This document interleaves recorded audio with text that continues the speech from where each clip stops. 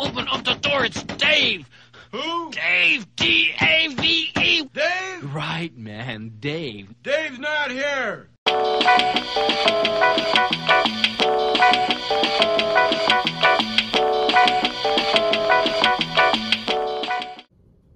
Have you ever heard of the Mpemba effect? I wouldn't be surprised if you hadn't. It's actually something that a Tanzanian schoolboy came up with. The guy's name was Erasto Bartholomew Mpemba. And it was in the 1960s, and he had this idea, this theoretical thing, that a hot water will freeze faster than cold water will. And I thought, wow, that's a really interesting thing. And I remember reading about that various times throughout my life. You know, as you go through things, you hear that and you think to yourself, is it possible? Will the molecules move apart differently? Will it work that way?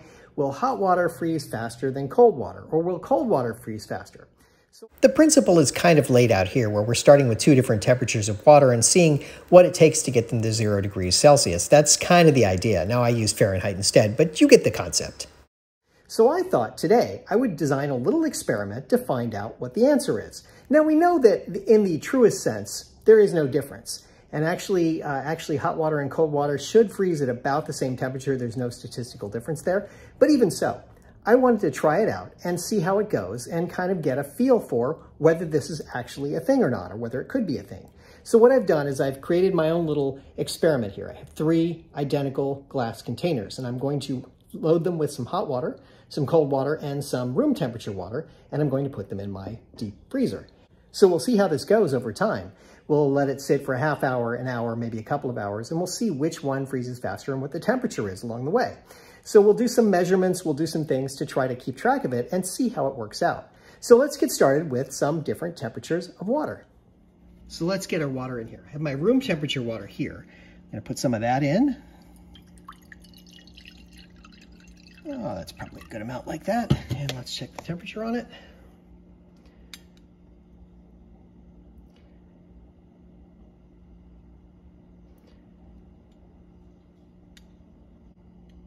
So my room temperature water appears to be around 83 degrees. That should be good. I've got some cold water here. What I did is I took some water from the fridge and added some ice to it. So it should be nice and cold. We'll see what the temperature is on that in a second. Try not to get the ice in there too. Put approximately the same amount in this one that I have in the other one. I'll just get that little bit of ice out, I guess.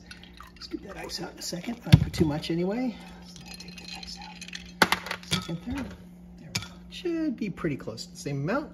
The temperature on that one comes in at 52 degrees, 49, good. 44 degrees. Okay, about 42 degrees or so. Maybe a little under, right around 42 degrees.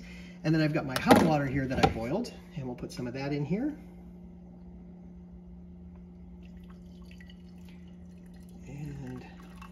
There like that, more maybe. Trying to be as consistent as I can in the amounts that I put in here. It's a little off, but it should be pretty close. So the hot water comes in at, I can feel the heat from it, 146, 154, 161. Wow, okay. Nice hot water here. All right. So we'll take these 3 waters and we'll put them in the freezer here and we'll see how it comes out. So let's go ahead and do that right now. There. We got the cold water here.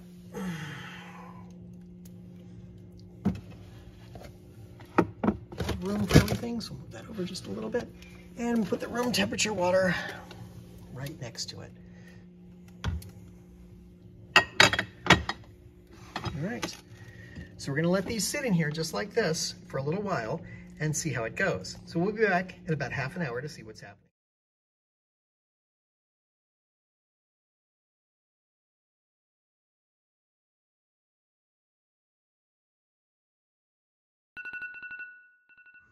All right, it's been 30 minutes. Let's see what's going on with this. So at 30 minutes, what we got is hot water. It's already down to 60 degree, under 60 degrees. There's no ice forming on it yet, but you can see it's pretty cold. It's 56 degrees. All right, our room temperature water a little bit lower. 45 degrees or so, right in there. Okay. Down around 44. Okay. And our cold water, oh, it's already got ice frozen on the top. Look at that. So let's just see if we can get a temperature reading here somewhere. You can definitely see it's frozen on the top. Oh, I broke through, so let's see what the temperature is in it. So it's, yeah, it's going down there. All right. So we'll let this go for another half hour or so, and we'll see what it looks like after that. But I'm seeing that the cold water is definitely freezing faster. Let's see how it goes.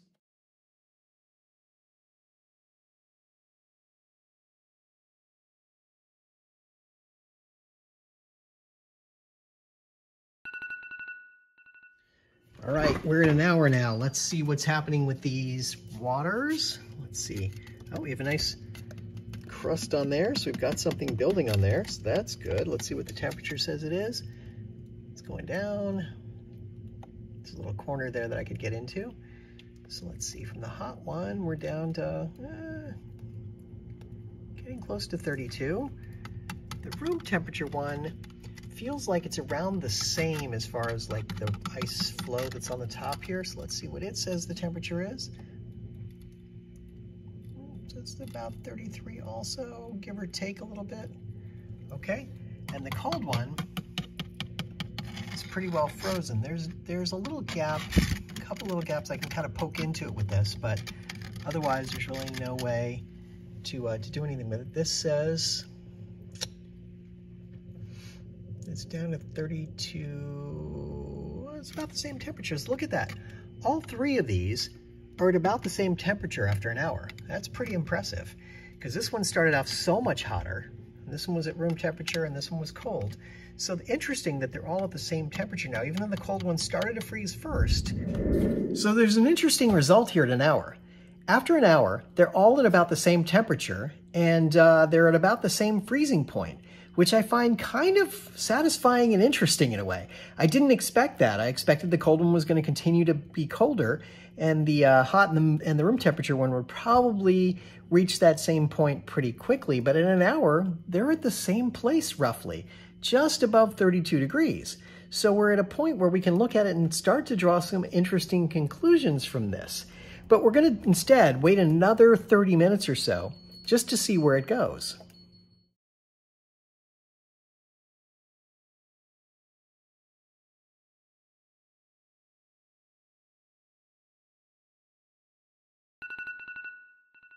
And now it's been 90 minutes. Let's see what's going on here. Let's see how they've all frozen up. So we've got a nice hard surface on that one. It's pretty well frozen through. It's still got a little, it's a little tacky there. You can see it's a little wet on the top still, but overall, it's pretty well frozen. This one at room temperature, same kind of a thing. It's pretty well frozen. You can see it's got a little bit of liquid on the top there. And this one, I would say, is almost exactly the same. So I would argue, if I look at it, it's a nice solid piece all the way through. It's almost clear going through like that. It's a little space in the back where it's still, whoop, I just pushed through and it's about quite frozen there. This one, same thing. Okay. And this one, same thing. So I would argue that there's something interesting going on here. So this proved to be kind of an interesting experiment. If I take these different glass containers that I filled with water, the different kinds, I can see that over the course of 90 minutes, they froze almost exactly the same. There was no difference in how they froze as far as that goes. They had the same level of freezing, and they started at very different temperatures. So after about 5 minutes of sitting out, I just wanted to show you this. The one that was cold water to start, it's still pretty well frozen. You don't see a lot of air going through it. The one that was room temperature, this one, you can see that there's a fair amount of air in it, and the water has separated a little bit. And you have a little bit of water that's come out, and it's actually separated out a fair amount. And the one that started out as hot is even more of that. that it's actually released a lot more of its liquid. So it's interesting after a couple of minutes out of the freezer how different they are. It's kind of intriguing in a way. And a couple of minutes later, I dumped them out of the containers. This is what's left of the one that was the hot water. It was almost all liquid when I dumped it out. This is what's left of the one that was cold water. You can see it's a nice brick, though in the middle, there's no water. It's got a hole in it and there's no water inside, so it's actually hollow inside. And the one that was room temperature, it actually kept the shape too, but it's much more brittle. So what conclusions can you draw from that?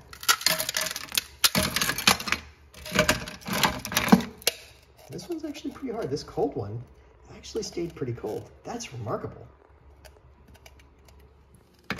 So you could absolutely make the case that there is some merit to how the Mpemba effect works. Now, what we actually proved is just that it actually froze a little bit faster. The fact that the molecules were moving around in there and it actually was able to freeze to the same temperature in the same amount of time as the other two is pretty remarkable. So there is some merit to the claim that the Mpemba effect does work. Now, scientifically, it's kind of hard to draw the conclusion that absolutely there's an effect and hot water freezes faster just because the nature of the experiment here that we tried and some of the things we did doesn't really support the claim that it absolutely is freezing faster. But because they all reached the same temperature at the same time, that's pretty remarkable, and it does indicate that there is some truth and some merit to this Mpemba effect. And that's the thing about this particular effect. It's hard to produce in a lab and reproduce the results in a way that actually makes sense, and you have to define up what freezing actually means. What's your definition? Does it get a frost on the top? Does it actually start to draw the layer on there? Or is it getting to a particular temperature so that they're all uniform in the way that they froze? So that's the challenge there, is kind of coming up with an experiment that actually does this. But we were able to prove that the hot water does actually get cold, get to the same temperature in the same amount of time as the other two. And that's pretty remarkable in its own. So I would encourage you to try an experiment yourself. Do something at home and try it out and see what you think, see what you come up with. It's kind of interesting to play around with these things. As you can see, I did a very simple experiment here. 3 glass containers that are the same, that I've labeled up the same way, and I had 3 different temperatures of water. And I used my freezer, and of course I had my handy thermometer. That's it. All right. I wanted to take a minute and talk about what I saw in the video. When I started editing it, I was looking at it and thinking to myself, what did I just see? What does that mean? What is it telling me? And I tried to describe it in my overview part that I started to edit in, and I realized that I was missing something. And so I did a little more research on the topic. And I had expected going in that the Mpemba effect didn't actually exist, that we were going to see nothing, that nothing was going to happen, and it was going to be the cold water was going to freeze first, and it was going to be really trivial. But what did happen surprised me a little bit, because the warm water, the room temperature water, and the cold water all froze to the same temperature in the same amount of time. And that is a really interesting sort of finding. It's an interesting result that was totally unexpected by me. I really had no concept that was going to happen. But when I saw it, I was like, so what does that mean? You know, how does that work exactly? And I did a little more research on the Mpemba effect and found the Wikipedia article, which I'll link here at the bottom underneath this, this video. But you know, what you find is that there are other factors that may be in play. Like I mentioned, the fact that you may have, may define what freezing is, what you're trying to get to, what's your experimental parameter, what was it you're trying to show. There's some of that going on. There's certainly some factors to the, how you conduct the experiment, the water you use, how you boil it, things like that, how much water you use, the containers you use, even the freezing conditions that you put it in. Some of those may have a factor. Look, the water may have some bubbles. There may be some thermal property that goes on there, depending on the temperature you take it to. There could be some impurities that get boiled off, a lot of other factors. So you can think about a lot of things that may impact the study. Now, there's been many people who have done this experiment and come up with a similar sort of inconclusive finding. But what they find is the same thing, that hot water freezes at the same rate that cold water does, which is a really strange thing.